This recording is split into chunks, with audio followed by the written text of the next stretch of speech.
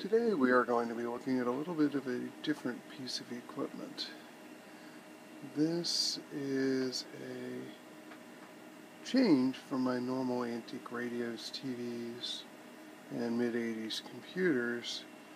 This is a Betacam SP editing recorder.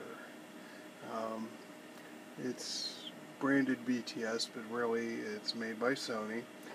It is a BVW-70, and it's from about 1993.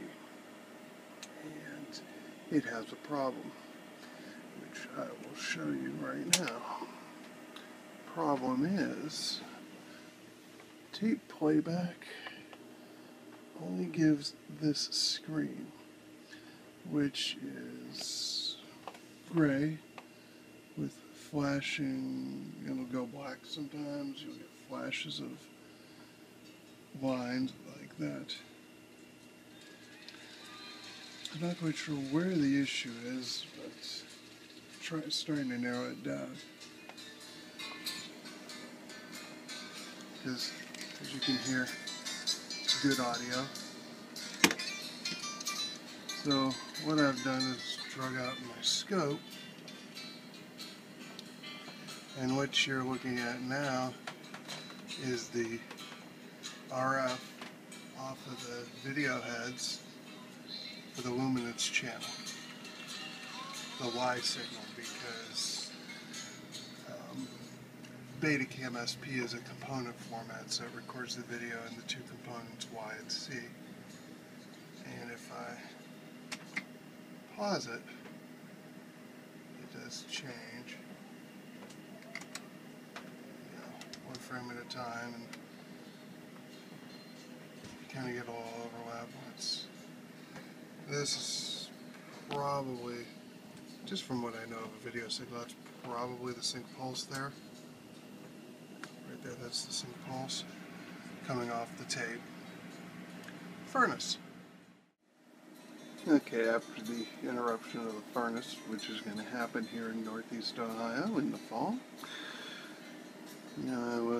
I changed my test point, and this is the chrominance signal off tape amplified, and it's about, each one of these divisions is 50 millivolts.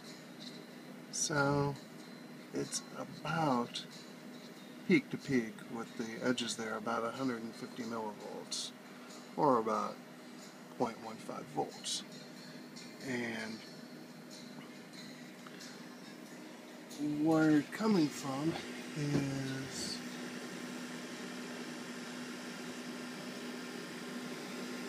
get my little LED flashlight here. What's coming from here is the D-mod board, and this is the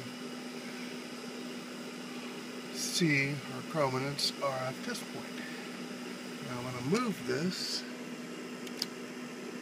over to the luminance test point.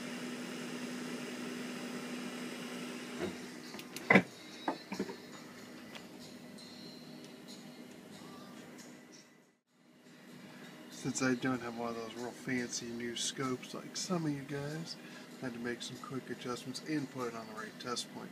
This is the RF output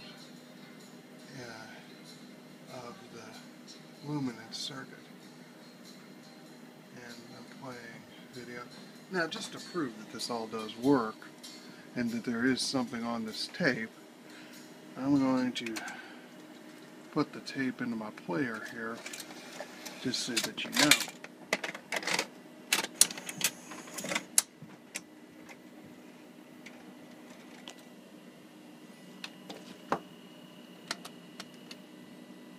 And if I'd put it in the local mode,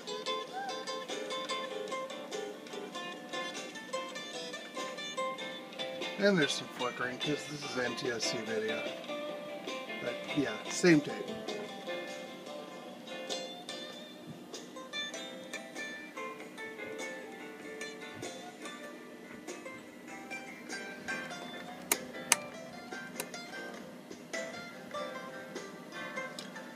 that's just to prove that it all does work. And that tape, this tape here, was recorded on this recorder here. So it records just fine.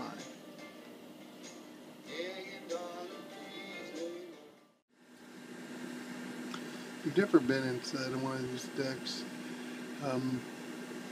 there is a signal chain, of course, and the signal goes from the DM56 board right into the TV7 after it's been amplified, filtered and such. So the next test point that I have here is the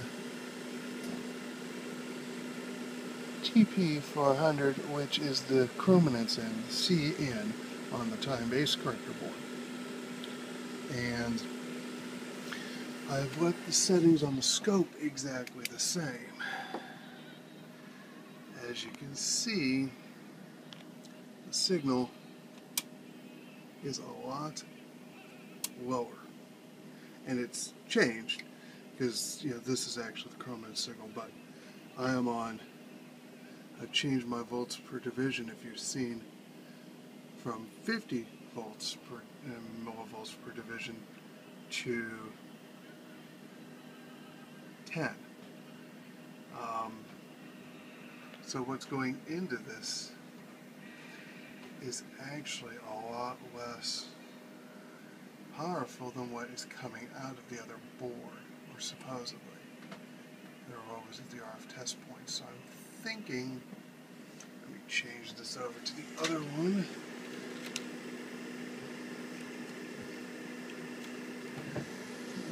Now I've changed it over to the luminance.